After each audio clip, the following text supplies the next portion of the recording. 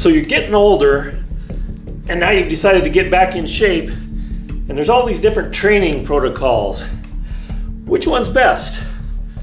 Are you better off pumping some iron, lifting some weights? Or how about some high intensity interval training? Is that the answer?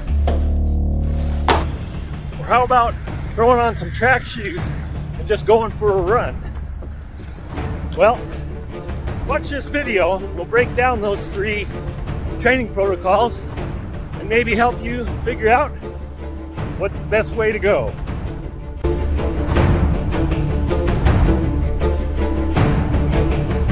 Okay, so you're just getting started on your fitness journey, or even if you've been doing this for a while, like most of us, you have a limited amount of time to devote to the activity of getting in shape, staying in shape, of just basic fitness. So there's these 3 different training protocols, and there's some hybrids of these, but of these 3 basic ones, is there a better way to train? Is there a better way to invest your limited amount of time? Well, we're going to kind of break down the benefits of each of these training protocols, and then at the end of this I'm going to give you my opinion of what I think is best, if any of them. And if you have an opinion, please put it in the comments below and share this with your friends. So let's start off with weight training. What is weight training? Well, weight training is using progressive resistance in order to get your muscles to adapt.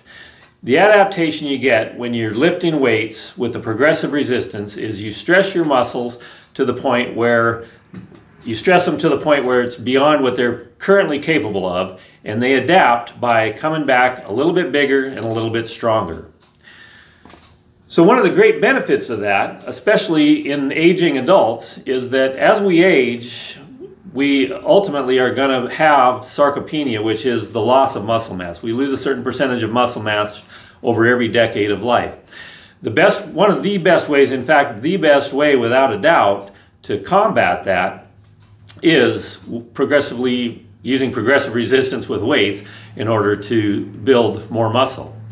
And if you're really a new athlete, you haven't trained very much, you have a tremendous amount of potential to build more muscle. So weight training can really improve the amount of muscle, your muscle tone, the way your body looks. And even if you're a well-trained athlete, as you age, you're still going to lose muscle mass. Training with weights will definitely help combat that muscle loss. So training with weights builds muscle, helps maintain muscle, builds strength, and muscle and strength will help you stave off the ravages of sarcopenia. It also helps you with mobility, helps you in your balance, helps you and it's part of your metabolic furnace. That's the other benefit of training with weights. When you train with weights, you burn some calories while you're training with weights, but there's a afterburner effect that goes on for 24 hours or more from training with weights, where you continue to burn calories. So training with weights builds muscle, builds strength, helps stave off the ravages of sarcopenia, has an afterburner effect to burn calories, so that helps with body weight, body fat, and it helps you look better and feel better. So now let's talk about steady state cardio.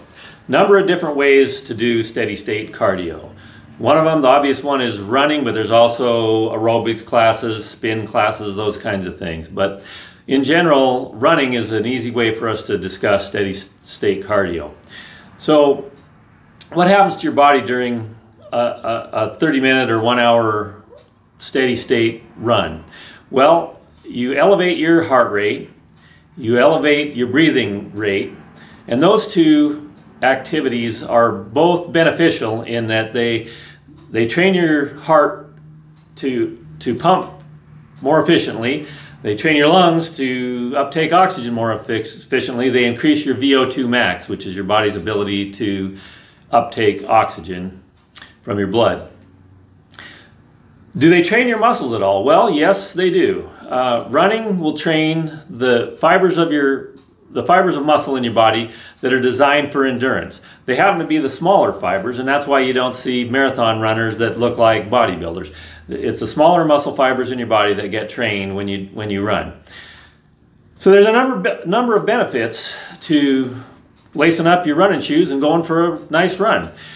One of them is you get outdoors, you get some vitamin D, and you just get to enjoy nature. But physically, the benefits are you do train your muscle fibers that are designed for endurance. You increase your VO2 max by building up your heart and your lungs, and you burn calories during the activity. So if you're trying to lose weight, running will help you with that process. So now let's talk about high intensity interval training. High intensity interval training first started becoming popular clear back in the 50s. It was called sprint training then, and it was used to help elite Olympic athletes break through their training and hit a new plateau. High intensity interval training is basically just what it sounds like. It's doing an activity at a high intensity that takes your heart rate up to 80 to even 100% of your capacity for a brief period of time, and then dropping down to a lower intensity exercise for a period of time, and then back to the high intensity. And you alternate back and forth between those two things. A good example of a high intensity interval workout would be doing burpees for, like, let's just say doing 10 burpees and then standing up and just walking in place for a minute and then going back to doing burpees again. High intensity interval training is an activity that can incorporate strength training and cardiovascular training at the same time.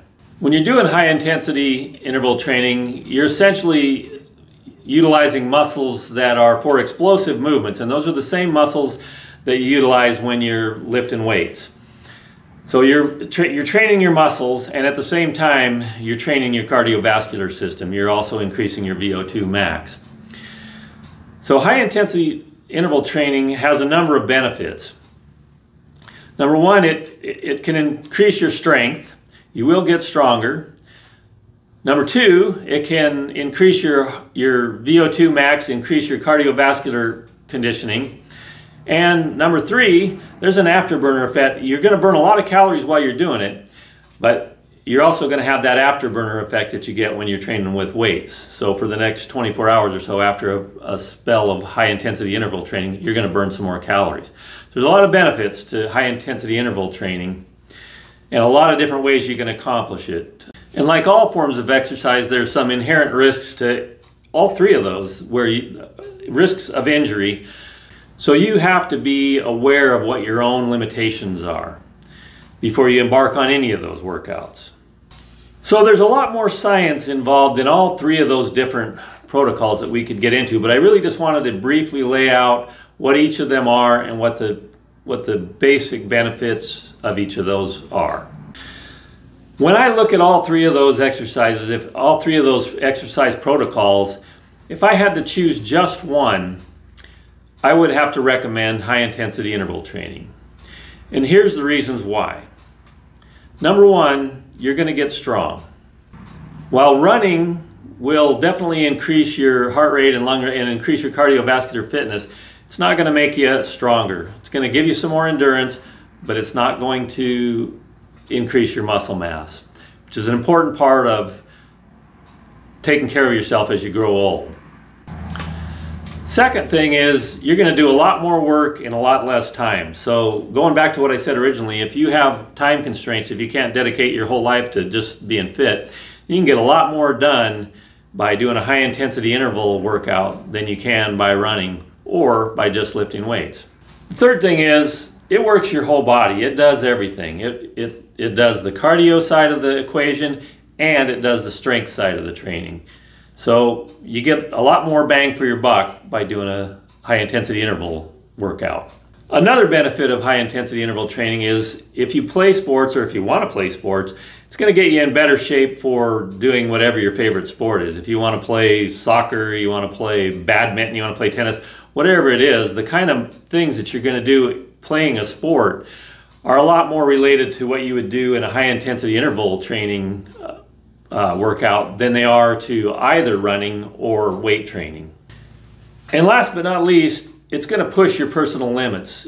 to really do a high intensity interval training workout, you have to, it's going to make you a little bit more mentally tough, because you have to push yourself past what you're already capable of doing. And when you're doing a high intensity interval workout, such as doing burpees, you'll want to quit a lot quicker than you will if you're just going on a nice leisurely run, or than when you're training with weights and taking a break between each set. It's a lot tougher, both physically and mentally. So it's gonna push your limits. It's gonna be more challenging than either of the other two workouts. So just to sum it all up, if you're getting older and you want to get back in shape, or if you just want to make sure you're getting the most out of your workout, I believe high intensity interval training is probably the best answer. But if you're just getting started, you might want to start with maybe some leisurely runs, maybe even a walk to begin with, and training with weights at whatever level you're capable of training with weights, because the high intensity interval training isn't for the faint of heart. You can really push your limits with this. And at the end of the day, if you're not enjoying what you're doing, then you won't stick with it. So most important of all is that you find an exercise protocol that you enjoy, that you can continue to do for the rest of your life, and do that. Because if you don't enjoy it, you need to try something else that you do enjoy. So go out there and do some burpees, get yourself in shape, and if you got value out of this, please share it, please subscribe, and thanks for watching.